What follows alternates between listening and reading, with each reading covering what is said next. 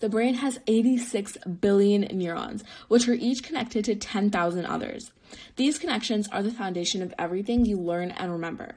On any given day, you absorb up to 75 gigabytes of information, which is enough to read every article on Wikipedia over 3 times.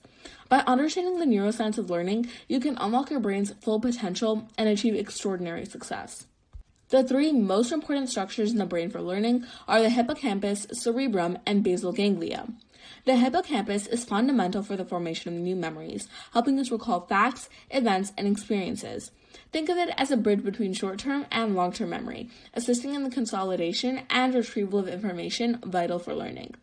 The cerebrum, particularly the prefrontal cortex, is essential for complex cognitive functions crucial in learning.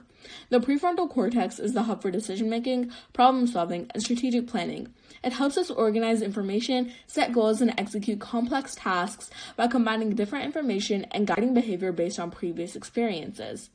The basal ganglia play a pivotal role in procedural learning, habit formation, and motor skill acquisition.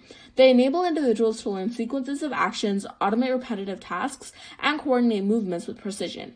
The basal ganglia help us develop automatic behaviors using reinforcement learning mechanisms, essentially learning through rewards for good performance, effectively reinforcing that behavior. Let's take a closer look at the learning process with the neural pathways, long-term potentiation, and neurotransmitters. First, let's define these terms. Neural pathways are networks of connected neurons that communicate with each other to process and transmit information in the brain. Think of them like roads in the brain, connecting different areas and allowing information to travel between them. Long-term potentiation, or LTP for short, is a process in the brain where the connections between neurons become stronger after repeated stimulation. It's like strengthening a bridge so that information can flow more efficiently.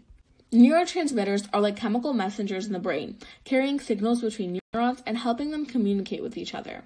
Now, how do these things influence learning? When we learn something new, neural pathways strengthen as we repeat the learning process. The process of these connections strengthening is defined as LTP, like we mentioned before. LTP makes it easier and faster to recall that information in the future. This is fundamental for memory formation, helping us remember the content that we learned. Regarding neurotransmitters, after they're released, they travel to another neuron and attach to specific receptors, sending signals and triggering responses. Dopamine is a key neurotransmitter in the learning process because of its influence on motivation, reward, and reinforcement. Dopamine is released in response to rewarding experiences, which helps motivate behavior. Dopamine makes you feel good when you achieve something positive, encouraging you to repeat that behavior. Regarding reward, dopamine pathways in the brain are part of the reward system. When you get rewards like praise or success, dopamine is released, reinforcing that behavior and increasing the likelihood of you repeating that behavior. Now that we understand the different components of the learning process, how can we utilize this knowledge to maximize our own learning? Here are 5 strategies you can use to achieve this. 1. Learn and review material consistently to strengthen neural pathways through LTP. Repeatedly exposing yourself to the material you want to learn will make recall easier and faster. 2. Use reward systems to boost motivation and reinforce learning. By giving yourself small rewards after achieving study goals, your brain will release dopamine, which will strengthen positive behavior. 3. Break down complex tasks into manageable parts and organize the information you need to learn.